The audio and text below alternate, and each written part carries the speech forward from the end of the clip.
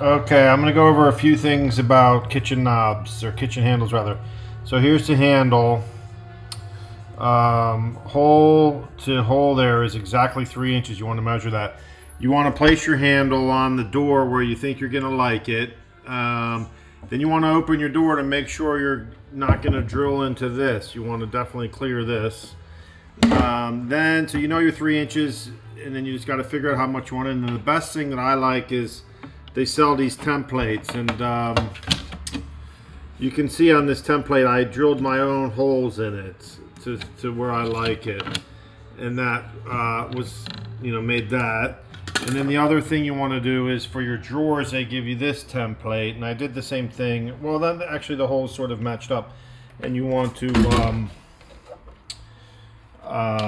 they have a center line on the template here, so you center that line on your door, and you go down to wherever you want it. I want mine centered, so I picked the center. But anyway, another little tip is this drill bit here seems to be the best. You can see it has a tiny point. It's much more accurate with that tiny little point to start your holes. That's about it. The other thing is, if you're going to do when you're buying these, a lot of times they don't come with these longer screws. They only come with these shorter ones. The shorter ones are for here, and you can see the longer ones, because of this extra, looks like I have a 1/2 inch backer plate there. You're gonna need these longer screws, and that's it. They, they come out pretty nice.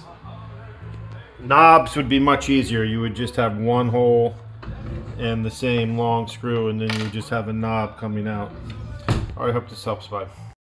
Okay, here's putting the knobs on. Generally what I do, I like to put the top one on first. And it's hard to do this with one hand and focus and all that. Then come around. So now I have one revolution on that. Then I push the bottom one in. And then it's time for the drill here.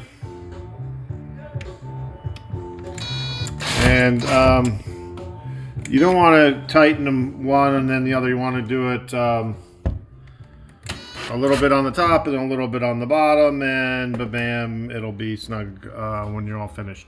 You can see I'm not quite tight there, but I can't do it with one hand. Okay, what I had to do was add a washer here on the screw, because the screw was going through and it was too deep. It was the screw was too long. There wasn't enough space here, so the screw was bottoming out and leaving a tiny gap. So you may want to pick up a couple of washers for each drawer.